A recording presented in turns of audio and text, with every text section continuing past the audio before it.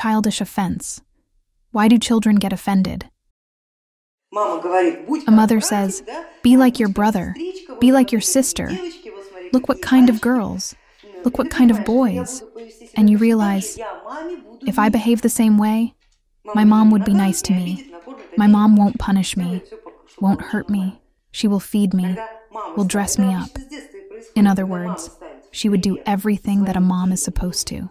This usually happens since childhood. When a mother uses others' children as an example to her own child, you have no idea what an insult she is causing. Although, you may have an idea if you do have memories of this. It is good that you have a good memory, and worse when you have a bad one. It often happens that people do not remember their childhood.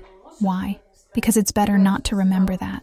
I don't remember my childhood, but the emotions it evokes emotions. Such an insult. Such an unjustly caused offense. Am I worse off? I got the same 2 arms and 2 legs, the same pants, eyes, nose, mouth. It's all there. Why is he better than me? Why? The child understands on a physical level. He has 2 kinds of people, beautiful and ugly. That's all.